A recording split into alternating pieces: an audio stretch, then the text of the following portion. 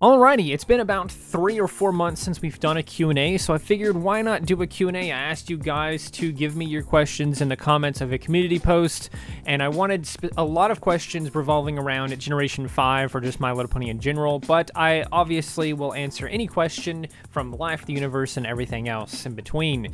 So let's go ahead and look at these comments, look at these questions, and start, of course, with this top one here posted 32 seconds ago by Clarissa7 here. Do you think Misty will stay with Opaline and be kind of like a double agent, or will she just randomly leave her to live with the main five?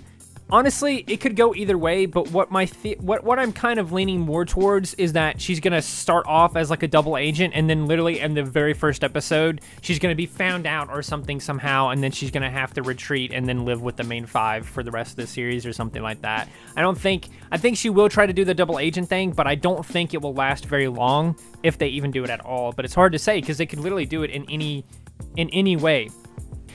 Moving on, next we have Dex Fartsworth 6000. How do you feel about Shrek? I think Shrek is a masterpiece, and almost nothing can top it.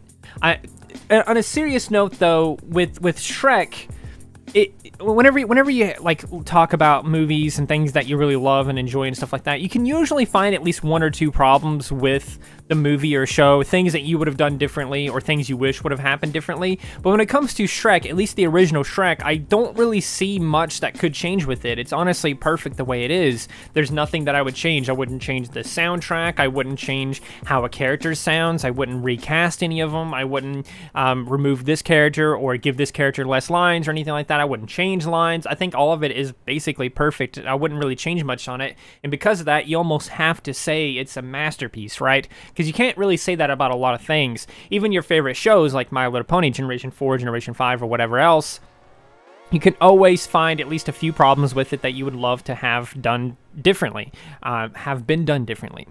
But moving on, let's talk about Meg Z Daster, because they wanted to know what my favorite skin in Ponytown is and what my least favorite Ponytown skin is. I don't really know, because that one's a little bit hard, because there is obviously a lot of different characters and stuff like that I have. I would say just like Skelebones, but it would probably be a very specific Skelebones. I'll look through my ponies here in a minute, outside of this video, outside of recording this, and then I'll put an image of it up here in editing and stuff like that. So that's going to be a future Danny problem. But moving on, and speaking of future Danny problems, here is a post by user OS9. Wow, that's a lot of different letters and stuff. They asked, so do you think Misty is the main character of Make Your Mark, given that she's the only one to make her mark so far? It's weird because, like, I said this in my review of the series so far and stuff like that, that Misty is almost like the main character because she's the only one that has a full character arc, and the story kind of revolves around her in a way, because you have Sunny, who should be the main character, completely ignoring the plot. She just keeps doing her own thing in her community, and of course that's a good thing. She's improving her community and everything like that, but she's not focused or even interested in the slightest of this bigger issue, this threat that Twilight, her idol no less, warned her about and told her, hey, you need to figure this out and do something about it. And it's just weird. And so I think in a way Misty kind of is the main character, but that's definitely not the intention from the writers and the creators of that series and stuff like that. It's definitely meant to be Sunny, but they just dropped the ball on that greatly. Look, I'm just gonna say Sakura. They said, what do you think of how the team are telling their story in Generation 5? Do you think there's too many with how they are telling stories in different series? What are your thoughts on the main five after the movie and how they were presented in the comics, Tell Your Tale and Make Your Mark? This is a good question. I probably should make a whole video just on this alone, but Generation 5 is really weird because it's split among many different things. Now, even Generation 4 had a couple of things, of course. It had the mainline series, and then it had the comics. It didn't really have anything else beyond that until like the end of the series, where they started doing the weird pony life thing or whatever. But in this one, Generation 5 is just scattered right now. They have the movie, of course, which I guess is technically part of the main series, so we can maybe scratch that off. But you have the main series over there on Netflix. Then you have Tell Your Tale over on YouTube, and then you have the comics. You have three different stories being told at the same time, 3 different series being shared at the exact same time, all Generation 5. Each of them kind of have their own canon, but they keep borrowing from each other.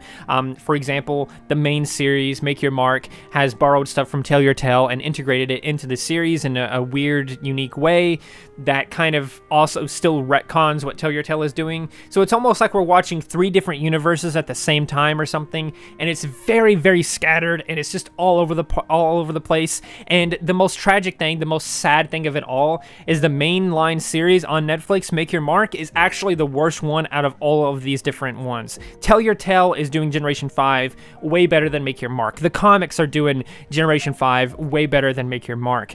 And of course, the comics have always been great, but at least in Generation 4, when we had the comics and the mainline series, they were both really good. Of course, I still think the comics may have been better in certain stories and stuff, but still, Make Your Mark is failing bad. Meanwhile, Tell Your Tale and the comics and all this other stuff are doing great. Oh, and also another thing too is you also have the games and stuff too, which are also telling a story, which aren't canon either, so you have that story too, but that one's not something people would typically run into. But I think that they're failing right now in terms of like telling too many stories. You definitely hit it on the mark with that. Sly Moose asked, though, do you also find it weird that Sparky is still living in Hitch's cabinet? I'm surprised he hasn't gotten the dragon his own little bed yet. Even Spike had one in the treehouse library. It's weird, too.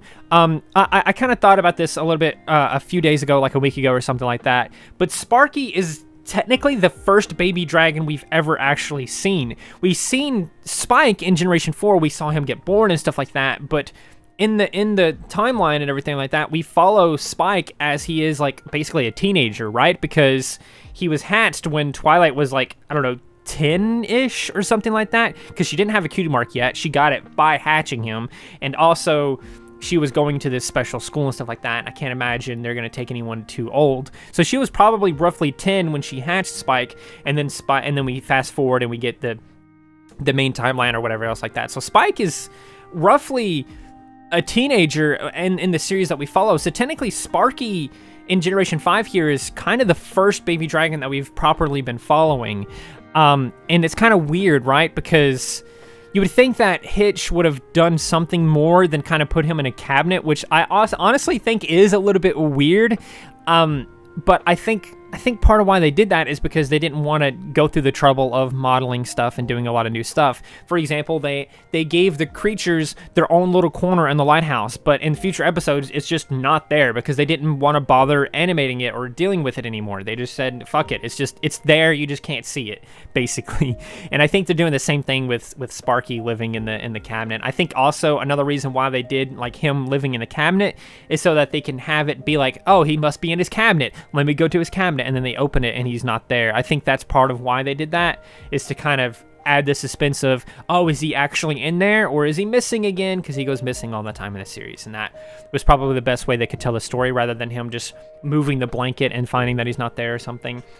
But moving on, Silent User 69 said, least and favorite pony from Generation 5.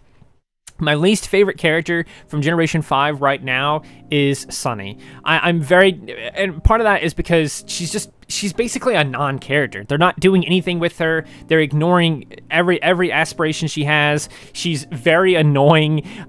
Everything, like she has like this mentality that she's above the law and stuff like that. And I did this when I analyzed Sunny in, after the movie came out, I analyzed each of the characters, and I kind of talked about how Sunny just doesn't give a fuck about anyone else. At the same time, she does. She's just like, I'm gonna do my own thing, and she doesn't care if she breaks laws or does anything else. She's gonna do whatever she wants, and she kind of has that mentality of, I can do whatever I want because my father is dead, or something like that, right? And it's just weird. I can do whatever I want because I'm trying to bring magic back to the world, and she just... it's annoying. I talked more about the character in a video analyzing Sunny and stuff like that. I do not like Sunny. That is probably my least favorite character in Generation 5, especially after finishing the series up to this point, up to Chapter 4, finishing Chapter 4. She still barely does anything. And my favorite character from Generation 5, favorite pony, would probably have to be Misty. I think it would have to be Misty. If not, and it's kind of crazy to say this because this was my least favorite character after watching the movie, but Zip is also a great character because she's actually actively doing stuff. She's actively moving the plot forward. Meanwhile, the other characters are not doing that at all, and I like that about it. But I also like Pip as well, so my favorite from them would probably be like Misty and Pip and Zip. Those are probably my 3 favorite from Generation 5. Now let's move on to the last few questions here. This one from Timey Wimey Brony 1432. They asked, do you know who Dr. Hooves is, and have you seen the show Doctor Who? Yes, and yes, I know who that character is. They were in Generation 4. I don't believe there's any equivalent to them in Generation 5, although it would have been kind of neat to have them in Generation 5 or something. Or maybe there is and we just haven't seen it yet. But yeah, and I'm actually in the middle of watching Doctor Who. I'm like most of the way through 10. We got like one more season left of Dr. 10, David Tennant. And it's great. It's a great show. I recommend that for anyone else watching this.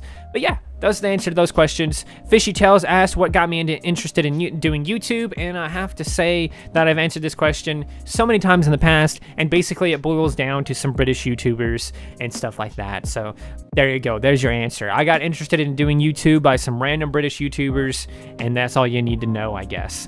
Lily15678 asked, what do you like about Ponytown? And that has to do with the community, kind of, but also more so there's a lot to do if you really hunt for it, and I kind of like the idea of hunting for these cool, interesting things to do in these games and doing weird things in video games that you're not meant to do. I found so many bugs and glitches and stuff like that throughout Ponytown, so many that I ended up becoming a tester for them and stuff like that. I created so many mini games and stuff like that for the game. I have like over 20, maybe even 30 of these different random mini games and things that you can do in the game. I've made so many videos on it. There's just so much here in Ponytown. But on a base level, there shouldn't be any of that because it's just a chat game, really, at the end of the day. But it's got so many mechanics that work perfectly to create these interesting things, and I think that's what I like most about Ponytown. But there you go. Last one here is Secret Brony asking if I have any cats. I do have a cat. And that's all there is to it. I have a cat, and that's the end of the video. I hope you guys enjoyed this video. Please do leave some comments below if you guys have any other questions or something like that. Maybe I'll answer them in a future Q&A. But as well, if you have any other things you want me to look at in the future, definitely leave some comments below because I'm trying to broaden my reach here and do some more interesting things. So definitely leave some comments for ideas and stuff. But for now, also, consider liking, subscribing, sharing, and doing all of those other wonderful things like that. Because when you do wonderful things like that, not only do you get access to wonderful content such as this, but you also get to become wonderful yourself. And I think we all want that. So do those wonderful things, and until next time, stay wonderful.